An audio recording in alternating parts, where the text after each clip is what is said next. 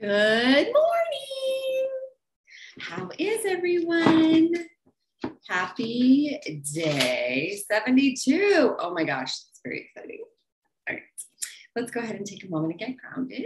Nice deep breath in and let it go. And another nice deep breath in and release it. Good morning, God. How are you? Oh, thanks for today. Thanks for right now, this moment we take with you to really ground ourselves and start our day setting our foot aright as we walk the path with you.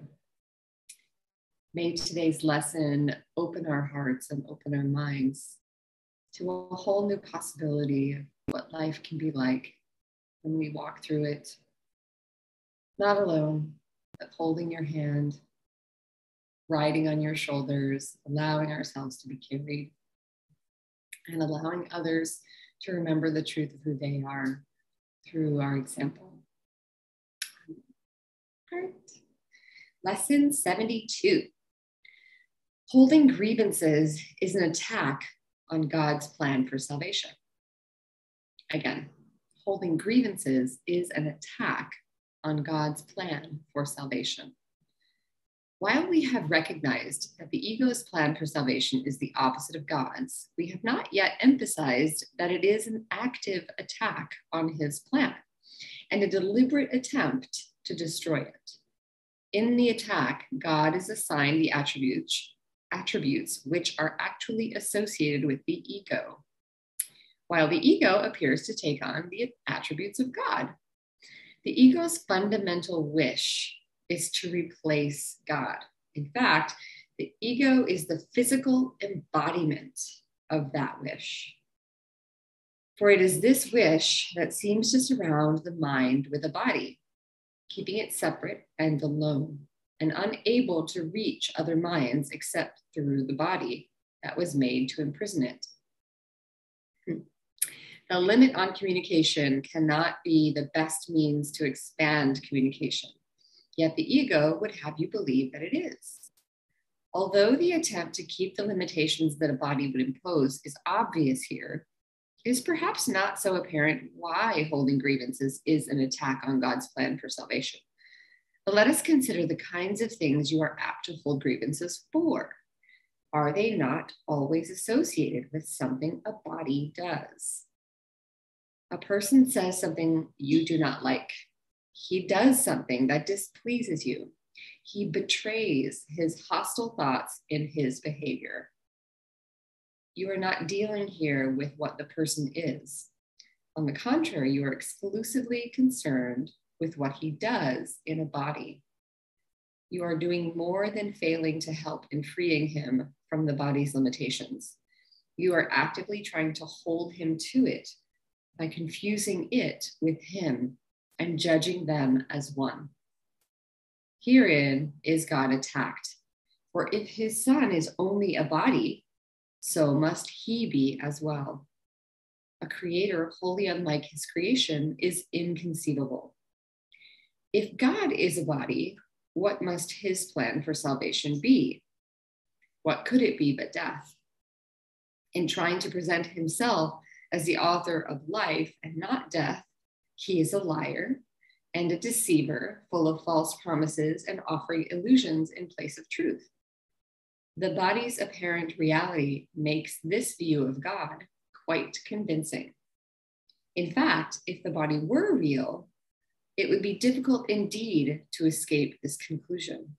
And every grievance that you hold insists that the body is real. It overlooks entirely what your brother is. It reinforces your belief that he is a body and condemns him for it. And it asserts that his salvation must be death, projecting this attack onto God and holding him responsible for it. To this carefully prepared arena, where angry animals seek for prey and mercy cannot enter, the ego comes to save you. God made you a body. Very well. Let us accept this and be glad. As a body, do not let yourself be deprived of what the body offers. Take the little you can get. God gave you nothing. The body is your only savior. It is the death of God and your salvation. This is the universal belief of the world, you see. Some hate the body and try to hurt and humiliate it. Others love the body and try to glorify and exalt it. But while the body stands at the center of your concept of yourself, you are attacking God's plan for salvation and holding your grievances against him and his creation, that you may not hear the voice of truth and welcome it as your friend. Your chosen Savior takes his place instead. It is your friend. He is your enemy. We will try today to stop these senseless attacks on salvation. We will try to welcome instead your upside down perception. We will try to welcome in. Okay, hang on, going back. First of all, I want to stop. I don't usually do this, but I want to clarify because if you don't have access to the course itself and are reading with us, you can't see the capitalization. So that last verse in verse 7, last paragraph, your chosen Savior takes his place as capitalized. So meaning we have chosen the ego, and it takes God's place, or the Holy Spirit, this Holy Spirit's place as the voice for truth. And it is your friend, meaning the ego. He is your enemy, meaning the Holy Spirit, because he is capitalized, and it is referencing the ego. Anyway, continuing on with verse 8. We will try today to stop these senseless attacks on salvation. We will try to welcome it instead. Your upside down perception has been ruinous to your peace of mind. You have seen yourself in a body and the truth outside you, locked away from your awareness by the body's limitations. Now we are going to try to see this differently. The light of truth in us, where it was placed, the light of truth is in us, where it was placed by God. It is the body that is outside us and is not our concern.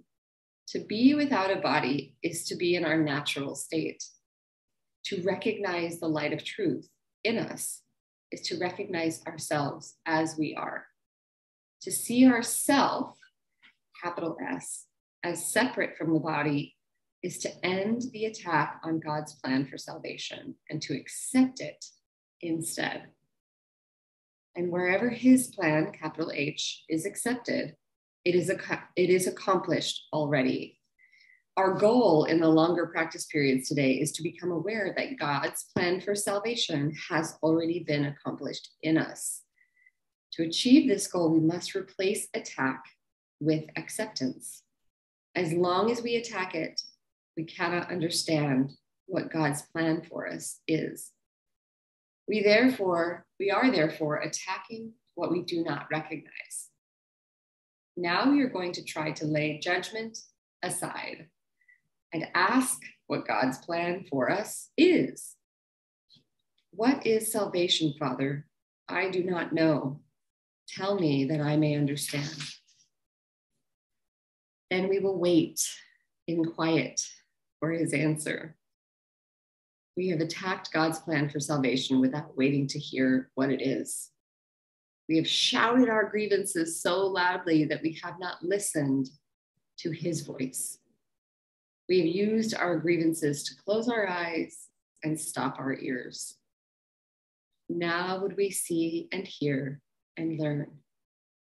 What is salvation, Father? Ask and you will be answered. Seek and you will find.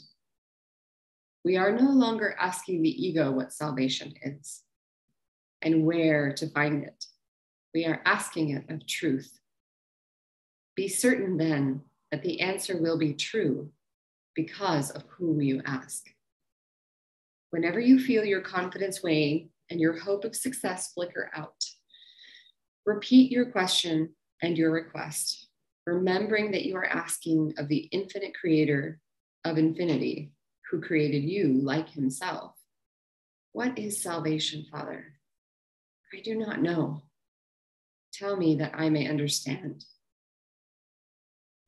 He will answer. be determined to hear. 1 or perhaps 2 shorter practice periods an hour will be enough for today. Since they will be somewhat longer than usual, these exercises should begin with this. Holding grievances is an attack on God's plan for salvation. Let me accept it instead. What is salvation, Father? Then wait a minute or so in silence, preferably with your eyes closed, and listen for his answer. Happy practicing, everyone. See you tomorrow.